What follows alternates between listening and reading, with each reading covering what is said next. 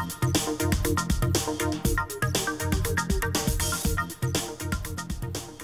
Agerbo joins us now with some tech talk, and he's playing with all of the stuff that you brought. I know, he loves it. And he can hear nothing, can you? Hey, Jay. Hi. Sorry? Sorry. I'm playing. Sorry, Mike. Yeah.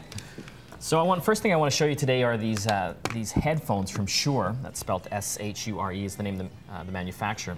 Turn this off here. These are high-end headphones, and believe it or not, they're $550. Wow. Which are kind now, of the top of the range. Why? Because they have really high-definition audio built in. There's right. 3 drivers built in, so I think 2 woofers and 1 tweeter.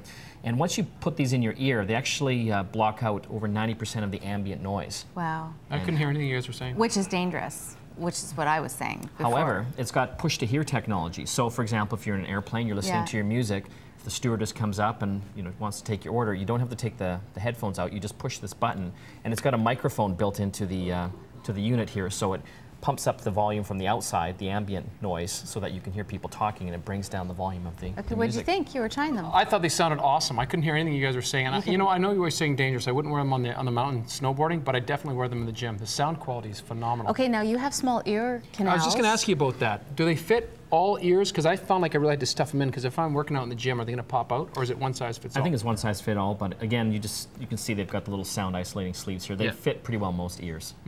So pretty cool. Sorry. Maybe not just yours. have particularly tiny. I know. There you go. All right. So this is the second thing? This is kind of cool.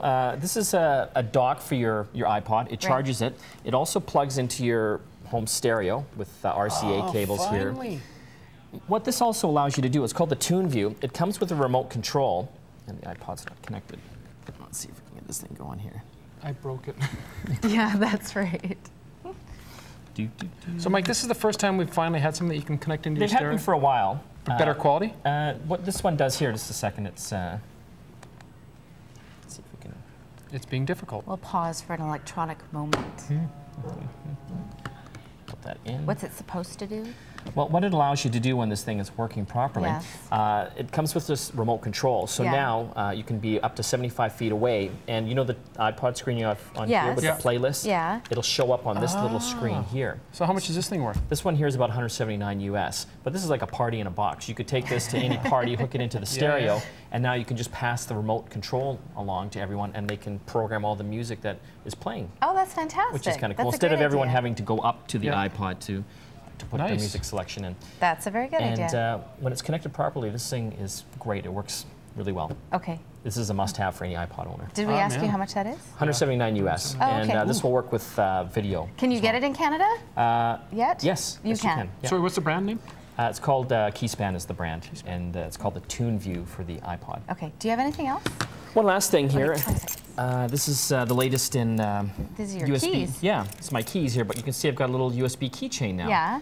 And this is these little USB that's handy. keys. It's protected. Yeah, this one here is 4 gigabytes now.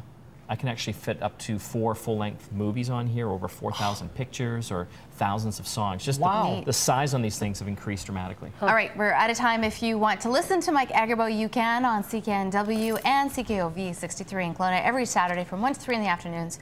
www.getconnectedradio.com.